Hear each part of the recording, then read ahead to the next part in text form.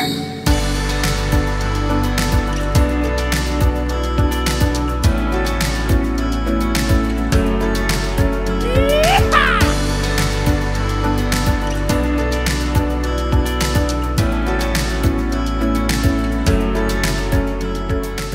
to the Koi Pond Experience. In this video, I will share to you the fruition of the ideas I have on how I would do a DIY drum filter. Let me take you back early 2019 when I still had my wooden raised ponds. I actually had two, and both ponds have DIY drum filters taking care of the pond water. I have learned a few good things in making these drum filters myself, and it was a good learning experience for me. One lesson I learned was that cleaning the drum filters involves a lot of work. The design of the drum filter was basically to blame on this, and I will address that in this updated DIY video. Another issue I encountered was the water backflow. That's when water from the drum filter would return back to the pond when the submersible pump was off. Forward to December of 2020, here now is an updated version of a DIY drum filter of my design. Wow! The difficulty during cleaning and water backflow is now addressed in this version. So I can say this is one of the better designs of DIY drum filters you can find out there. Yes! As you can see, it is a two-drum design. The first drum filter on the left receives water from the submersible pump and serves as a dedicated mechanical filter. The second bigger drum on the right serves as the dedicated biological filter. At the end of this hose is the submersible pumping water to the drum filters. Water first enters the top of the standing pipe of the first drum, then goes down to the bottom of the drum. Gradually, water level rises inside the drum, and this creates a very light upward water flow. Fish poop and uneaten fish food riding this water flow will be stopped by the filter media inside the first drum. In this case, we are using nets as mechanical filter media. When water level in the first drum reaches the height of the transfer pipe, water then moves to the second drum filter. This here is our biological filter, and the media we used are lava rocks and pumice stones. Now when the water level in the second drum reaches the height of the water outlet pipe, water then returns to the pond. Gravity will eventually pull down most solid matter inside the first drum. So we have a helping hand in this design, courtesy of gravity.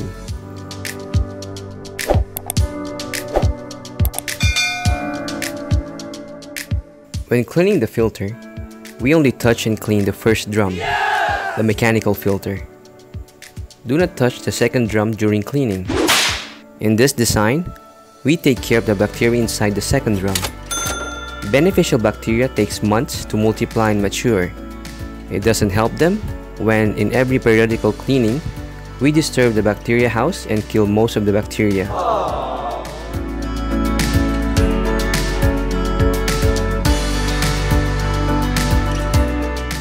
When doing partial water changes, you can do it by taking water from the drum filters via the drains just by opening the ball valve. When you do this, you are also flushing out any collected solid waste that are at the bottom of the drum filters. So you're actually doing two things at the same time. What you're looking at right now is the solution to the water backflow. Backflow happens when water from the drum filter would return back to the pond when the submersible pump is off. The trick is to make sure that the blue PVC pipe at the end of the hose is just short enough to enable it to cling on the opening of the standing pipe of the first drum filter. I hope you all got that. Yes! That's the UV light at work inside the standing pipe of the first drum. The air pump you see here is for the air stones that I placed at the bottom of the second drum. I placed 3 air stones at the bottom of the second drum to cause a disturbance at the bottom water and help rise to the top via airlift and a little water flow any dirt that will eventually be deposited at the bottom of the second drum. This is basically my attempt to create a little bit of self-cleaning filtration feature for the biological filter.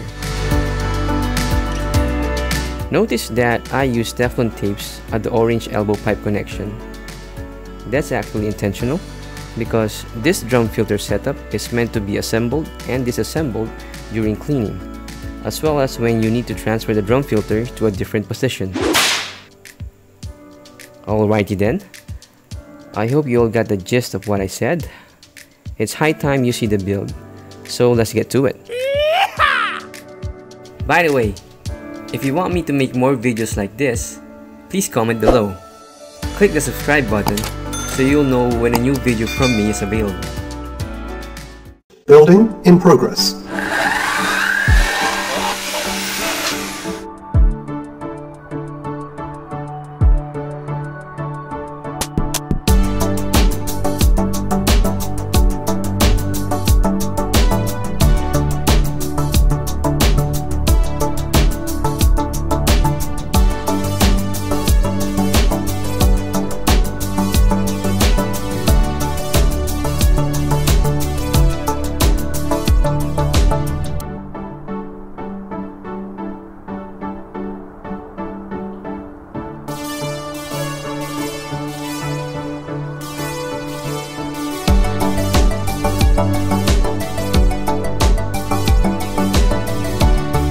Building.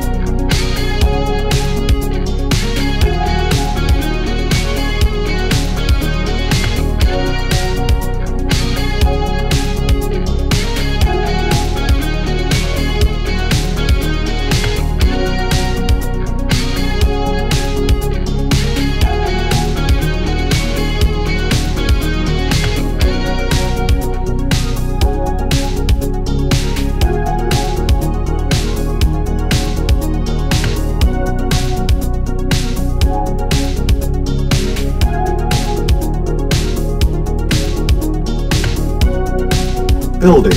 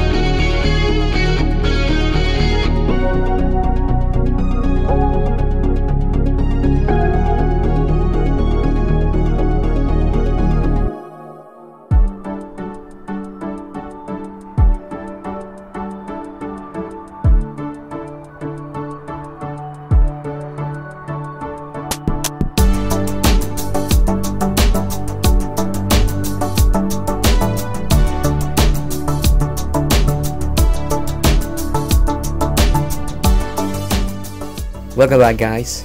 It's a new day and now I'm here to talk about our choice for mechanical filter media. I opted to use nets. This black net here, we call this fish nets. This will go down first inside the drum. 1/4 meter of this will do.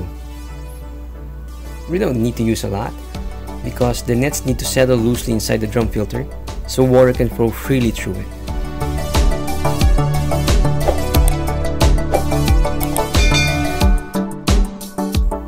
I also have the proven and tested mosquito net. This blue net here is from my old drum filter. 1/4 meter of this will do.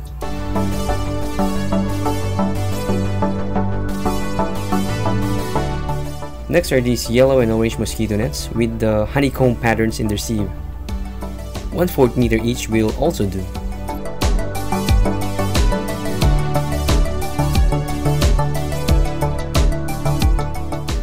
These are the lava rocks and the pumice stones. I bag them up so we can easily pull them out when the need arises. Each net only have that much stone. Not a lot. We are going to hand stitch this using nylon fishing lines to secure them properly. And here's the pumice.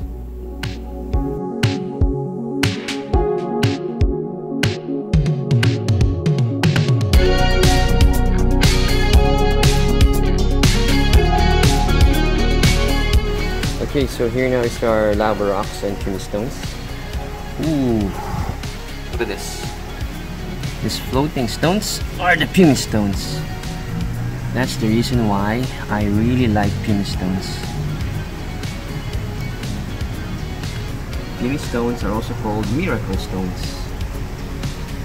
Okay, going back. Check out the lava rocks. Check out the size, guys. Good size, huh? I'll show you how it looks like. There.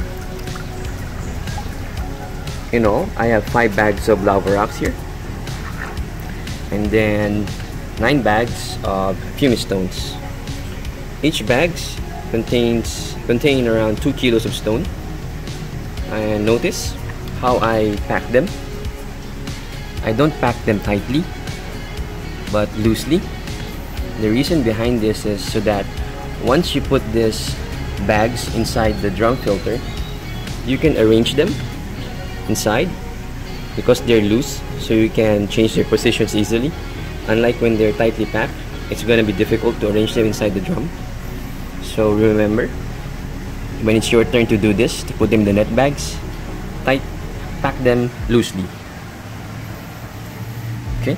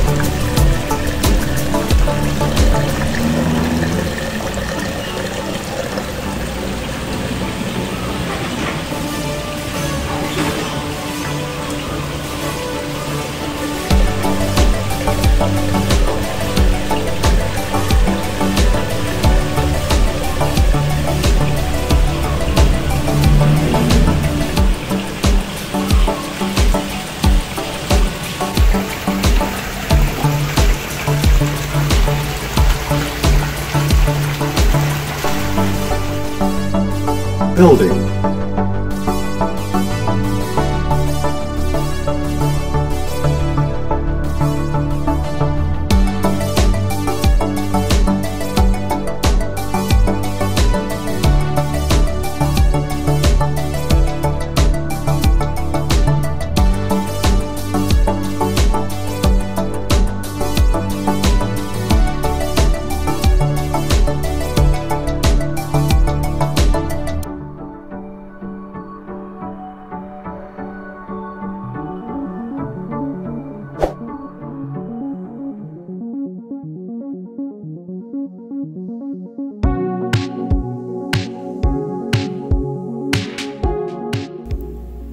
This is how it looks like inside the drum filters when it's operating with both mechanical and biological media loaded. Here you can also see the aerators working and bubbling at the biological filter.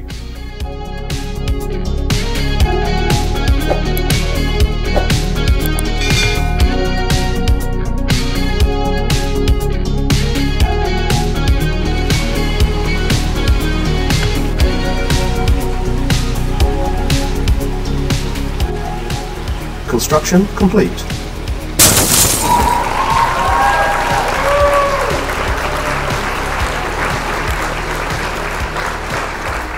Well, there you have it, guys. That's my DIY drum filter.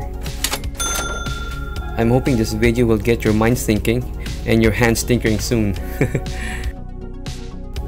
DIYs are fun to do and the experience is priceless. Thank you for watching all the way up to here. If you have any questions, suggestions, reactions, or video requests, please do so by commenting below. And if you're new to my channel, please do not forget to subscribe. I'd really appreciate that. In my next video, I will show you how you can easily clean this drum filter. Thank you for watching, guys, and see you in my next video.